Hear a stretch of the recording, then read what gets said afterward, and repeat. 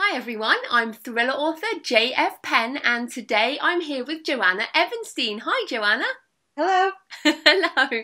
So just as an introduction, Joanna is a multidisciplinary artist, an author and designer, as well as the founder of Morbid Anatomy blog and the library, and is also now the creative director of the Morbid Anatomy Museum in New York. So exciting. So Joanna, tell us a bit more about you and your background, as you seem to be just doing so much. Sure. I mean, there's no easy way to explain what I do. I think people ask, are you an artist? I don't know what I do. I make things. So I got into Morbid Anatomy actually as a total kind of a fluke. I was a photographer at the time. I was doing graphic design for a living. And I met this curator at a medical museum who invited me to do an exhibition about medical museum photographs that I'd already been collecting.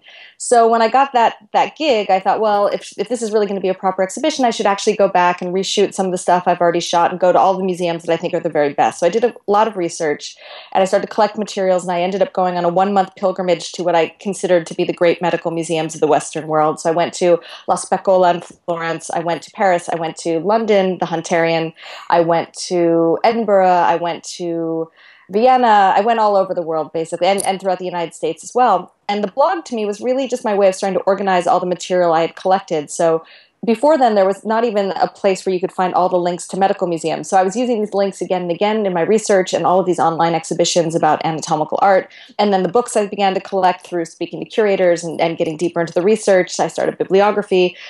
And then I just started doing posts, and it honestly never occurred to me that anybody would be interested in this besides me. I really didn't. I know it sounds foolish now, but it was just something I did. It was like a process-based artwork in order to figure out what I really wanted to say about this incredibly rich stuff that was really, really hard to wrap my head around. And then, pretty much from the very beginning, I linked to my three other blogs I liked in the world, and then they linked to me, and I didn't know how these things happened, but things snowballed, as you know, very quickly on the internet. And before I knew it, there was a following of people, and I was getting emails from people all over the world saying they had never known there was anybody in the world interested in this material either. So it was really, really a wonderful thing. I know, it's fantastic. And for anybody who doesn't know the blog, some people might not, tell us, because it's not just medical specimens anymore, is it? Tell us a bit more about all the kind of topics you cover. Yeah, so basically the blog has gotten to the point where I just write about anything that interests me. So I can when I think about the categories, I think about the library. So a couple years after I started the blog, I started the Morbid Anatomy Library. And when I look at the shelves and the division of shelves, that helps me kind of, again, understand what it is I'm interested in. So here are some of the topics I would say you would find on shelves and on the blog. 19th century hysteria, the uncanny, art and anatomy, death and culture, collectors and collecting, sexology, freaks and monsters, art, baroque art in particular, gothic literature, history of medicine broadly considered. And then we also have now we've also started to collect artifacts. So we have the books, we have moulages, we have lots of taxidermy, books on taxidermy. How to explain all that in a nutshell is difficult, and we've been struggling with that with the museum. But what we're trying to say, what I think works for me is these things that fall between the cracks, and also these things that flicker on edges is how I would describe it. These things that are confusing in a delightful way to certain kinds of minds. I think certain minds don't like that kind of confusion, but to me, things that flicker on the edges of categories I find thrilling, and I think all of the things I'm interested in flicker on the edge of categories. Yeah, and I felt also like I was kind of coming home on your site. I'm always, whenever I go on there, I'm like, oh, this is so cool and this is awesome. And I stumbled upon it when I was researching my book Desecration, which opens with a murder in the Hunterian and has a lot about medical specimens and monsters, teratology, that kind of stuff. And I was just like, wow, this is so cool. And I feel, I now say, you're my kind of weird, the blog is my kind of weird, and which is amazing. So why do you think some people feel uncomfortable about some of this stuff? Like particularly, people say that the topics of my book Desecration are confronting is the word that they use. Why do you think people struggle with these topics?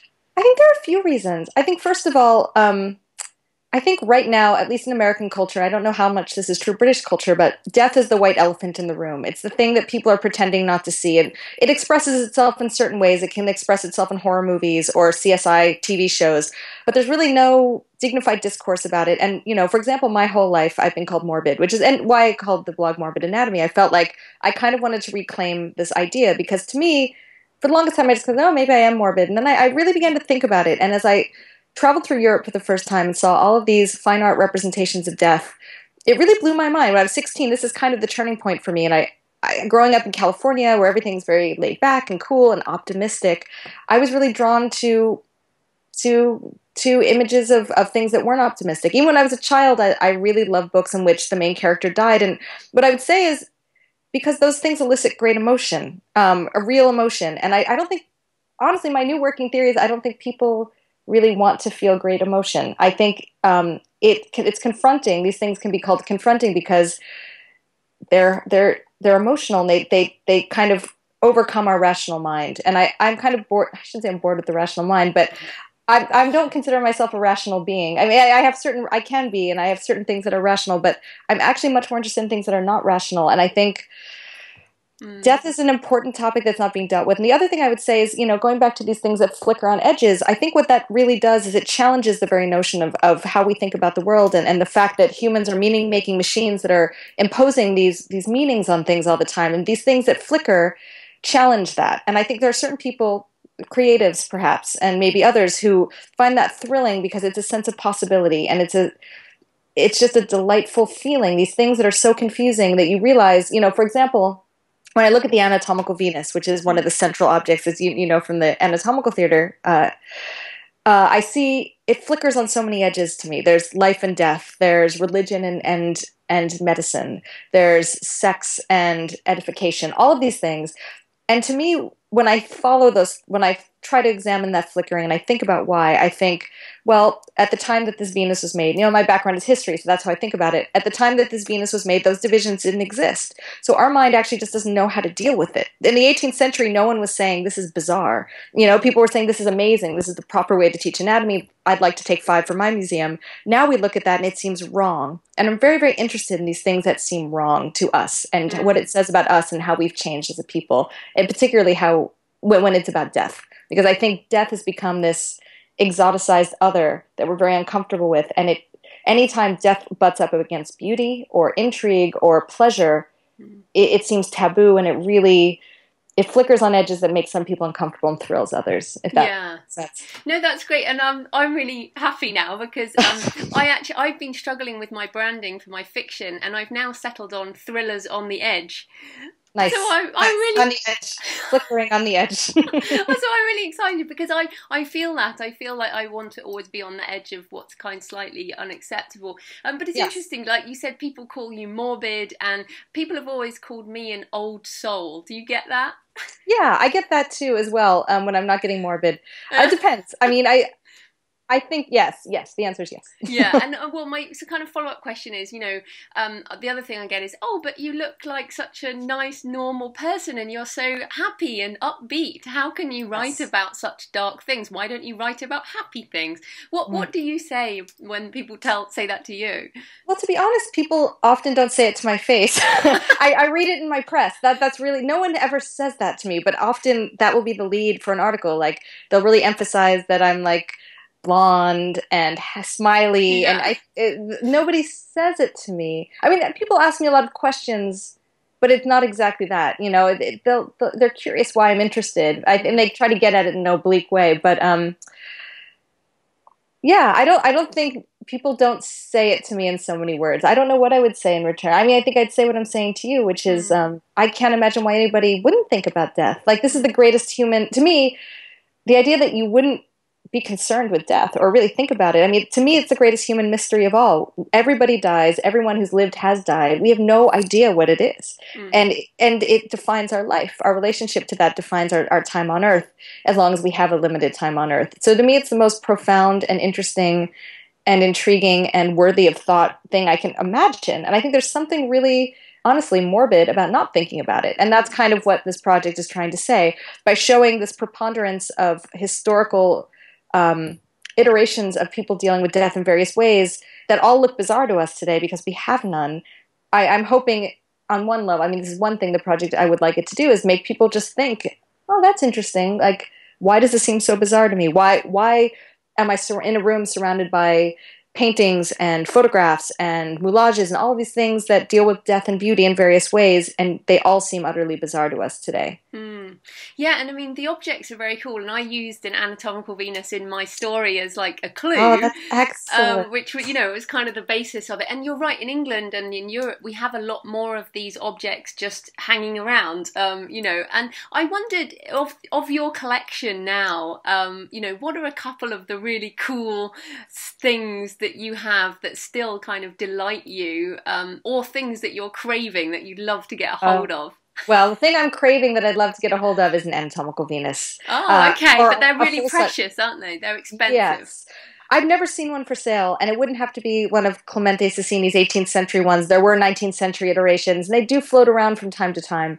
The other thing I'm considering is I have a friend who is a wax worker who taught herself the antique methods, and commissioning her to make one for. I have a beautiful vitrine that a skeleton lives in right now, and I think it would be a perfect place for a wax Venus. So waxes in general are one of the things that are really close to my heart. When I think of what I'd like to acquire, it's wax models. I don't know why. Those, to me, are this perfect marriage of death and beauty, of real and idealized, of sex and death, all of these things in one thing. So that would be the one thing I would love. Some of my favorite things in the library right now, some of them aren't even so beautiful, but I have this beautiful, to me, it's like a little model of it's a folky looking model of a little man on a beastie, and I bought it in Korea, and it's a kokdu doll. And basically these are dolls that they would put on funeral biers, and the dolls would represent different spirits that would assist you in various ways in your journey through the underworld, your 42-day journey. And they might be musicians, they might be defenders, they might make you food, they might entertain you, and they were seen very much as embodying these souls, not even representing, but actually containing them or being them, I suppose. And I found one of those at an antique store, and it's not one of the things that people really notice in the space. There's many more charismatic objects. I have a full-size skeleton in a case, which is most people want to take a picture of that. I have a two-headed duckling that my father gave me for my birthday that everybody wants to take a picture of. They're very charismatic things, but to me it's the more subtle things. The kokdu doll, I do have a leg moulage from the Deutsche Hygiene Museum Workshop, which is one of my prized possessions. I have, actually, you probably met Eleanor Crook in London, or you know her. I took a class, she put a class on for me when I was in London of moulage making, and the piece I made in her class is actually one of my favorite things. She taught us how to make stubble and how to do color and insert hair, and it's one of my favorite things. Oh, that's so cool. And I think this is what's so great, because I live, I guess, location independent life, so I don't collect objects, but yes. I feel your fascination, and I'm excited about the anthology. So tell us what is the anthology all about? Because I'm excited about that. The anthology is the anthology is kind of an incredible thing to me. So many years, for the longest time, for about 5 or 6 years now, I've been hosting these lectures in London and in New York and in other places. And my friend Colin Dickey, who you might know, he wrote a book called Cranioclepty, and another book called Afterlives of the Saints. And I met him when I invited him to come speak at our space, and we became friends. He kept coming back. He's from California, but he lives here now. And one day we were having lunch, and he said, "Look, I think there should be a book of some of these lectures. It's such a shame. There are people all over the world who would like this material, and they're ephemeral." And of course, I'd thought of that before. My background is book design. My background is publishing. But to me, it was there were certain insurmountable problems, like how do you pay for it, for example? How do you print it? I've never done these things before. And Colin basically came in. He said, "I think we should do it, and here's how we're going to do it. We'll do this on Kickstarter," and then da-da-da.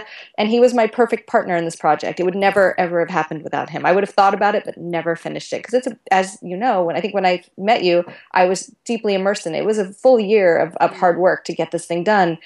That said, it's kind of an incredible thing. I hope you'll agree. I mean, it seems immodest to say, but it's kind of, to me, it's like the blog. Because we were self-published and we raised enough money to make it a beautiful object, a covetable object, we were able to make this book exactly the book that I want. And I hope you will find it's the book that you want too. So it's 500 pages, it's 28 essays, full color throughout. The combination of the people within is really interesting as well. There's, people like Simon Chaplin, who's the head of the Wellcome Library, and Kate Ford, who's a curator at the Wellcome as well, from the exhibition I worked on with her about anatomical models. There's a piece by our taxidermy teacher, which is kind of about the phenomenon of anthropomorphic taxidermy. There's a piece from a bookbinder who lives in the neighborhood, he did a lecture on books bound in human skin. There's there's pieces on everything from 19th century hysteria to spiritualism to Frederick Reusch to 18th century anatomies to anatomical models to cabarets of death in fin de siècle Paris to diableries to even how you would want your body buried today and the idea of mourning. So it's very idiosyncratic. It's the topics that people who read Morbid Anatomy will be well familiar with, but it's also what struck me when I was reading it and beginning to lay it out and think about groupings is it's much more than the sum of its parts. And when you read them together, it has become something very different. And certain themes that I never even suspected began to emerge. Most notably, this idea that's summed up really beautifully in one of the first essays by Mel Gordon, which is about this old memory theater in Renaissance memory theater that no one really understands what it was. This idea of this, and you might understand this as well in your own work, this siren call of the past, and yet the impossibility of ever, ever, ever knowing. And so I'd say all but one essay in this personify this in some way or another. This obsession, this obsessive need to time travel through scholarship, through art, and to try to access the mind of the past. To me, and I really, really felt that when I read these pieces, especially in Mel's, but it was a thread that ran throughout that I never suspected was a thread in my own thought or my own interest until I saw the book that I curated, if that makes sense. Yeah. So it's really fun, and then certain things just come up again and again, which is really interesting to me. Like Walter Potter comes up in several, like maybe 4 or 5.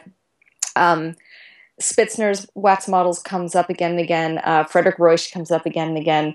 So there's very literal themes that run throughout, and there's very figurative themes. And I don't know. I find it utterly fascinating, and I can't wait to see what other people think. I'm just so curious. To me, it's much like the blog, and much like everything else that we've tried to do, or I've tried to do.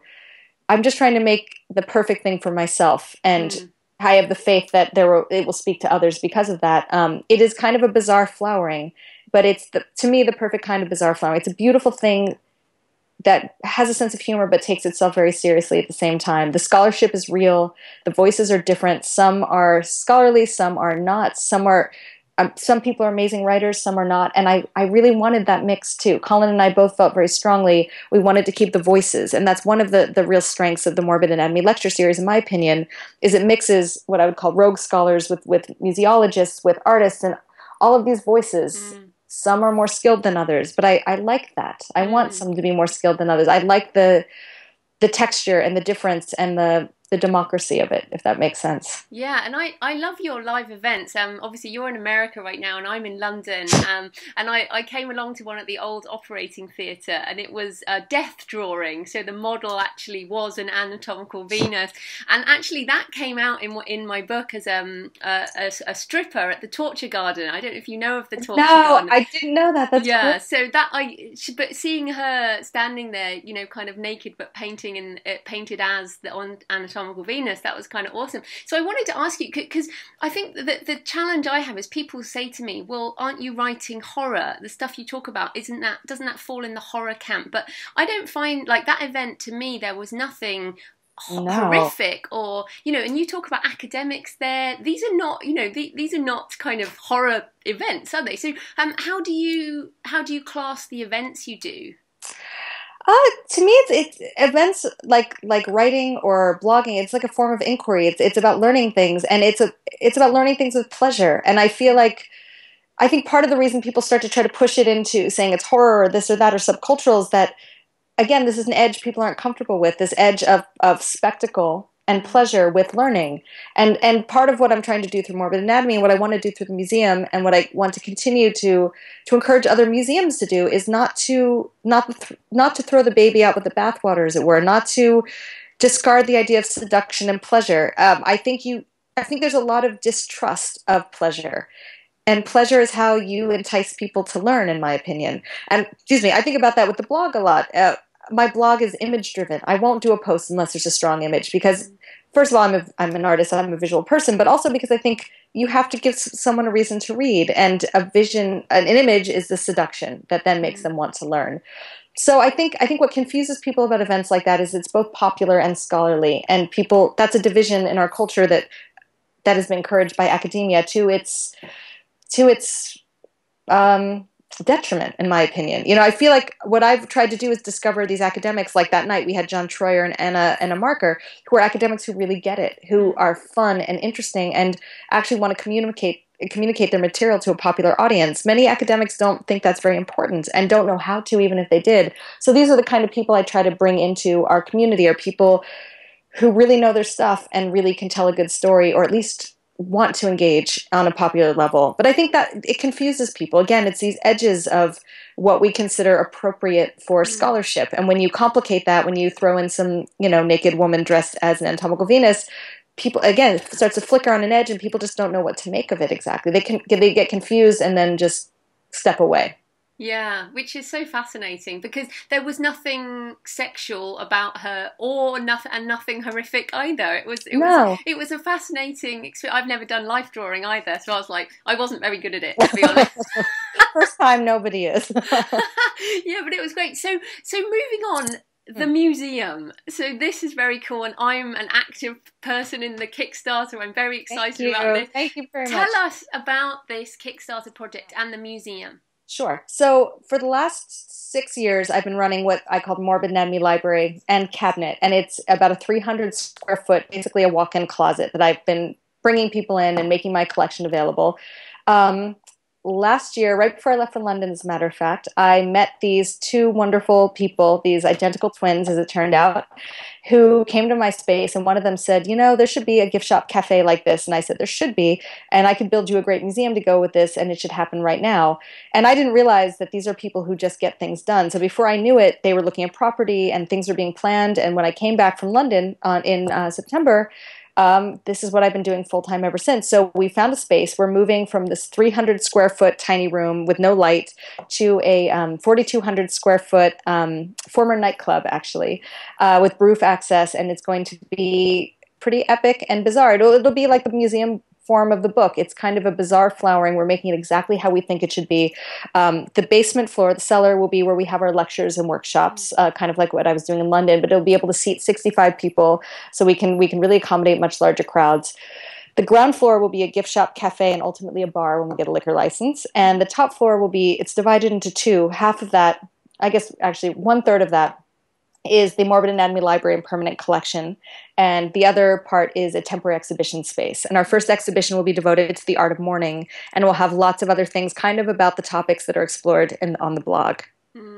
Which is awesome. I think we definitely need one, and I want it in London. Oh, don't worry, that is planned too. I'm so into starting one but the thing about London is you guys have things that we don't have here. I mean, you have an embarrassment of riches in London. Yeah, you have the Welcome. You have the Hunterian. We have nothing. That's the thing. I'm the only game in town when it comes to this material, because, New York is a city of commerce, and all of the interesting, quirky museums pretty much get pushed out. It's quite expensive. Like London, it's quite expensive to operate here, but we don't have this tradition of old medical museums and a appreciation of history that keeps them from being thrown away. So we do have the Mutter Museum in Philadelphia, which is, an hour and a half or 2 hours from here, but in New York, there's nothing like this. Yeah. So we really need it here. But honestly, London is my favorite place in the world, and if I could start a branch there, I would be there in a second. That's our plan. You never know. I might put my hand up to help with that. Excellent. You're hired. No, fantastic. So people can just find that on Kickstarter by searching Morbid Anatomy? Absolutely. Kickstarter Morbid Anatomy will bring you right there. Brilliant. And where can people find the blog as well? The blog is at, http://blogspot.morbidanatomy.com, I believe. Or if they just put in Morbid Anatomy. Yeah, it's the first thing that comes up for sure. Yeah, it is. And the book, is that available on everywhere or just on the blog? The book is available in a number of places. The cheapest place to get it right now is to get it through the Kickstarter. So if you get it through the Kickstarter, it's $25. For a $25 donation to our Kickstarter, you get a copy of the book with shipping included if you're in the US, $35 if you're in Europe, in England or anything. So that is by far the cheapest way to get it. So if you go to the Kickstarter, make a $25 donation, add 10 if you're from England, you get a copy of the book. Cool. That is a brilliant deal. Thank you. We tried. Yeah, so thanks so much for your time, Joanna. That was brilliant. Thank you so much. It was a pleasure talking.